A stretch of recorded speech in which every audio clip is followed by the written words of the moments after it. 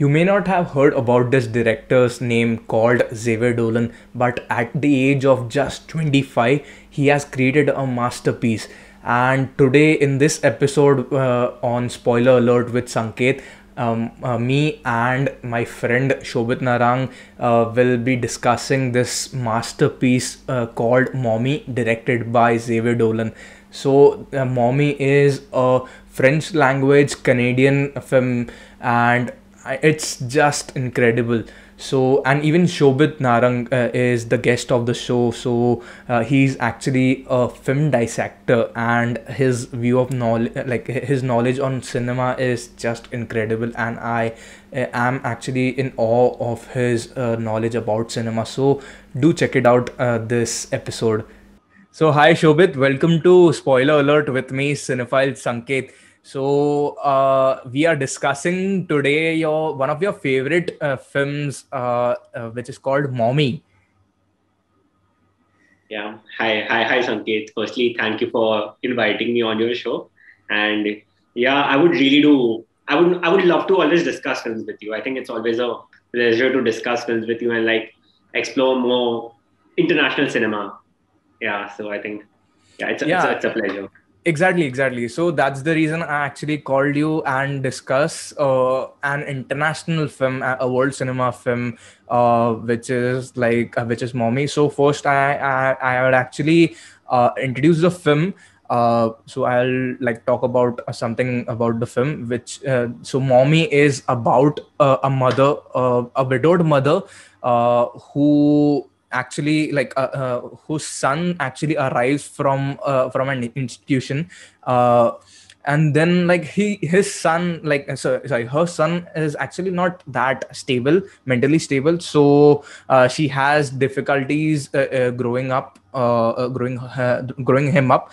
So she gets help from her next door neighbor, who actually tries to actually like stabilize him, his anger, since he is like a hothead, I would say, and he gets angry like really quick. So that's actually the synopsis of the film. So Shobit, I wanted to ask you, what was your experience watching this film? So firstly, honestly, it was very unsettling. Like I had watched it on your recommendation because I had seen Dolan's Lawrence anyways, and I was blown by it. I was so overwhelmed that I watched it twice in 2 days, and I had to just explore more of Dolan. And yeah, then I also went on to watch his other films, but keeping our conversation restricted to uh, Mommy for now, it was very unsettling and uncomfortable to begin with, especially because the topic it dealt with and about this interpersonal relationship between a mother and a child and how complicated it gets because of because this child had ADHD with violent tendencies. And I just feel that like the film starts with uh, like really dehumanizing this child to begin with, like because it's so unsettling and troubling. But like through the course of the film, you have this exploration and this journey, and there might not be a very overt character transformation, although there is. But yeah, it's not a very template way of character transformation. But I just feel like what happens is we start humanizing this character, and I just feel that that's done so well by Dolan because that also starts playing with other things. That starts playing with like how as a society are we rehabilitating people? How are we looking at mental illnesses? How are we as a society growing? So I just feel that yeah, it was a very uncomfortable film to begin with, but then also it raised so many questions. And I feel like every time I watch a Dolan film, I don't watch a Dolan film. So I think even though Dolan films are very socio-political, they aren't preachy. They have like a lot of moral ambiguity, and they leave you with so many questions. So I just feel like this film did the same for me. I had so many questions by the end of it, and I still don't know. But like it disturbed me, so I just feel like the film achieved its purpose. But like actually this is what actually this was a similar experience for me too. So I watched this film for the first time in October, and first like I got introduced by the film. I haven't watched the trailer or the teaser, anything, nothing. I haven't watched it. But like when I started the film, I was like, okay, what's this weird film which has a 1:1 aspect ratio? And I was like, I'll just watch some of it and then I'll just exit it. And this was the thinking process back then when I like started watching this film. And then I got introduced to these characters. Like first of all, this guy who is like unstable, like he is violent, and like he used to raise his he used to get angry at his mother too. And I was like, oh wow, like what the fuck am I watching it? And then I was like, okay, when his mother actually gets help from the next door neighbor, and when this boy used to like not harass but like he used to make fun of her, and when she actually didn't beat him, but she took him down, and then like this guy got scared and he pissed his pant off. And I was like, oh, this guy is also very vulnerable. And like I was like, I was without any words. And then later on in the films, so in this film actually two times the aspect ratio gets wide. And I was like, I was like, wow. Whenever the aspect ratio is getting wide, I was like, this like something is getting something happy is gonna happen. But then suddenly the aspect ratio just Things returns to again. one Yeah. by one exactly. And like I was like, oh no, like and now again something bad is going to happen. And I actually was rooting very badly that something good should happen to the young boy, that like he's suffering.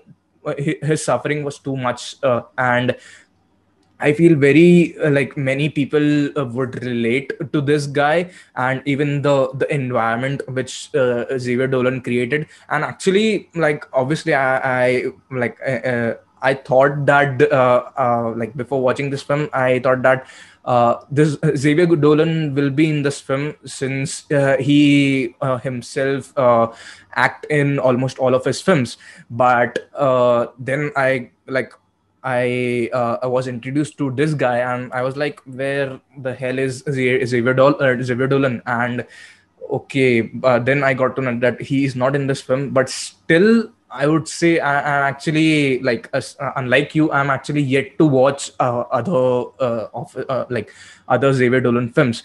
But I actually Should wanted really to watch ask it. you. Yeah, actually, yeah, that's the reason I actually need to watch it. But since you have watched all of his other works as well, uh, can you tell some similarities in his work, also without giving much of other films? Since we are like mainly focused with this films, we will Yeah. be talking about like the spoilers as well, but without giving the spoilers from other of his films. Yeah. What were the similarities in his films?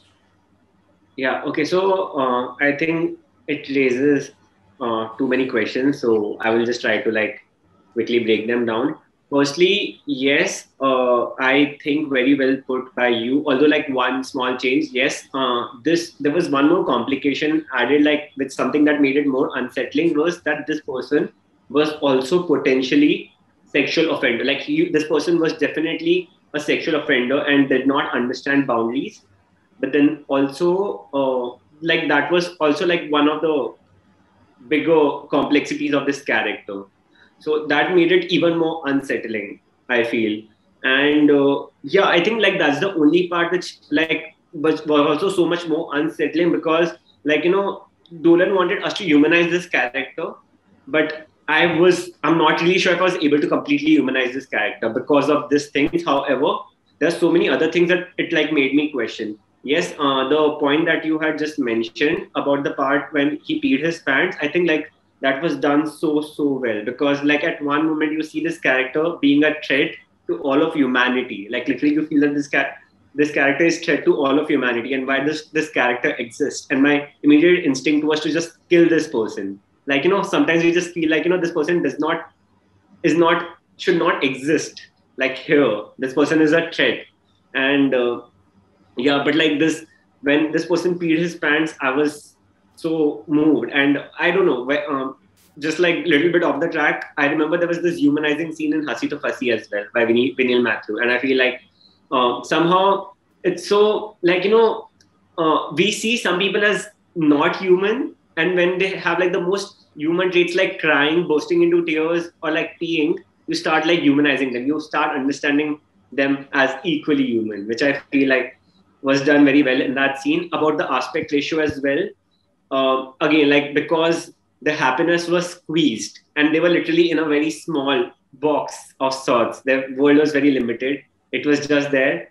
And it's only twice that you were able to see that the box has widened. And yeah, and very well done by Dolan. And I feel like one more thing which I need to mention is just that one of the scenes, which is the montage scene, and which I'm sure, like I've not checked it on YouTube, but if you just go on YouTube and search for "Mommy best scene," you'll find that scene, because I think unanimously everyone can agree that was the best scene in the film. Because I don't know, like when this happens, like in that very moment, like you, I was also rooting that I just hope like this character, everything just becomes okay, and this character lives a better life, because as human, this character needs to live a better life, and we are rooting for his mother and the neighbor who's trying so hard, and we were really rooting for it. But then Dolan just stinks it back to the reality. So I just feel like, again, just reaccurating, it was done well. Now about Dolan's other works, I have seen 4 of his films, and I think one thing which I love about Dolan, which is almost made me say that I'm obsessed with Dolan, is just that Dolan does not care about the rules of cinema.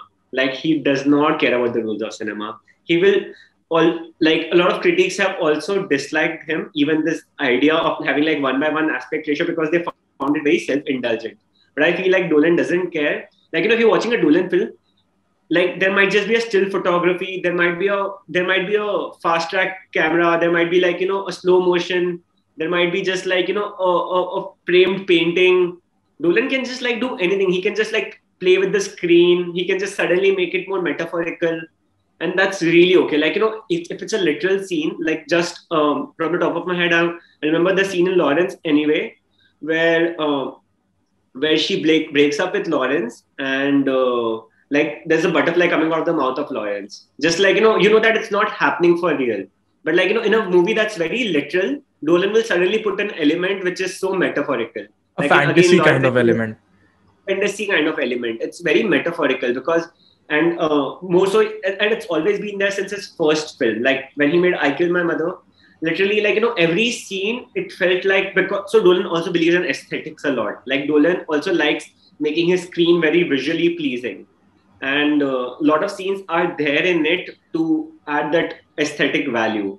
So yeah, I mean, like I Killed My Mother as well. Every time the two people, the mother and the son, are talking, they are sitting side by side, and that doesn't happen. It's only because he wanted to create that frame. Dolan did that. So Dolan is very, like, he doesn't care. He can just like move from one frame where there's a slow motion to one frame where there's actually a stop motion to one frame where there's something metaphorical happening on the screen to one frame where there's just music. So Dolan really does not care about the rules of cinema. All he's trying to do is tell his story, and then he tries to see what's the best way in which he can do it. So what's happening sometimes on Dolan's screen is not what's happening in real life. It's what the character is feeling. And I feel like that's so wonderful, because Dolan is able to bring out that internal feeling of like one person onto the screen. And yeah. Wow, like I actually got to know about like his unique skills as well.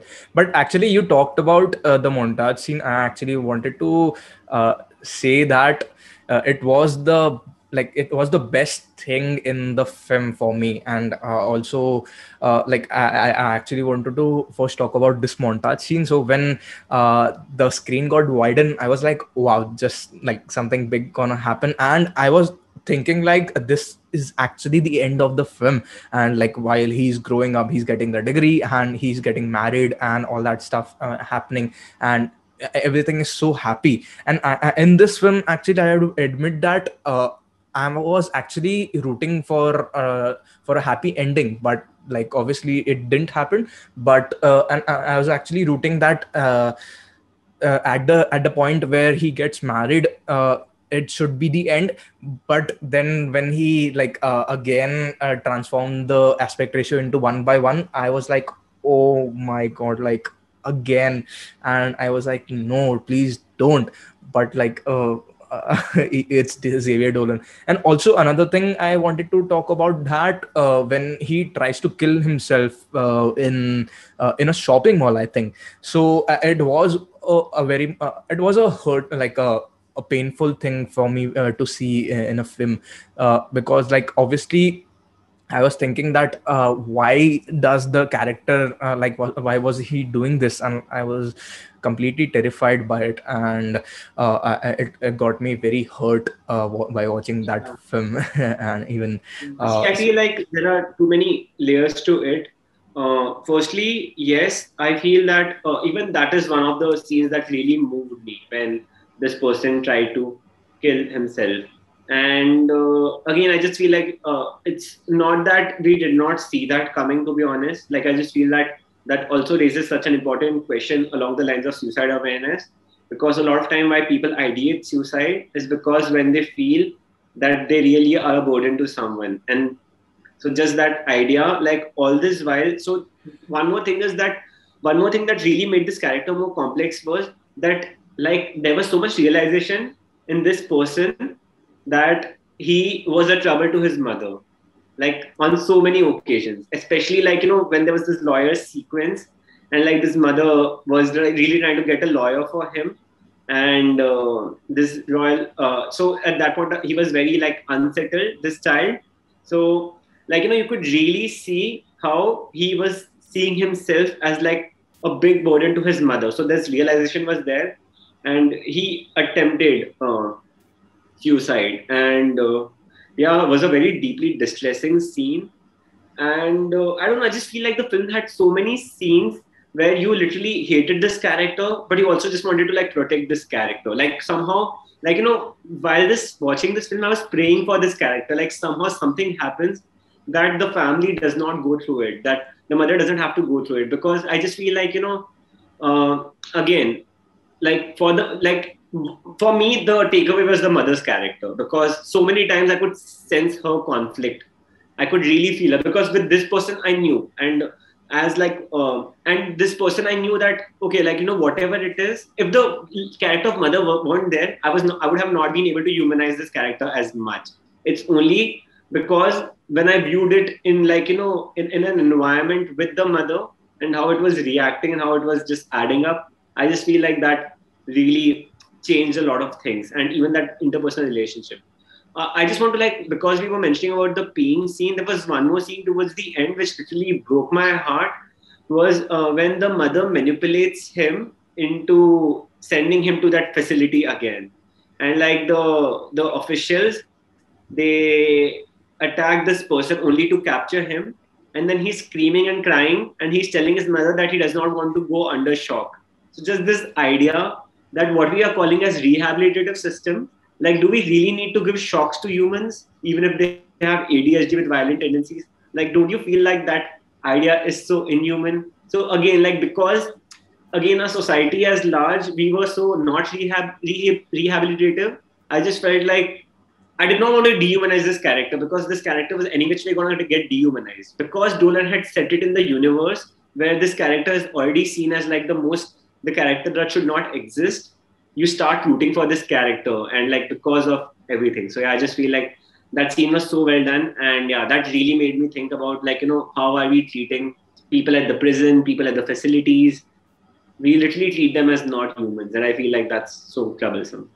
Even for me, the biggest takeaway was that So there's a guy who is not like stable, mentally stable, but when he gets some help from an outsider, he gets to like he heals himself. So that's actually for That's me actually was. very true. That's very true. Like, I think I'm glad that you brought this point up, because that also like talks about restorative justice. And if you have seen like Do Aake Barahat or like The Good Place, these shows and this show and that film is based on this idea of restorative justice. That when there's external support given in a vacuum, people can change. Like, people can definitely change. And this character was changing, but because there were so many other factors that were adding up, that were the expenses, the debt, like, so if those things did not exist, and just this love and support could have changed this character, is what Nolan also wanted us to believe. Yeah, that's the thing.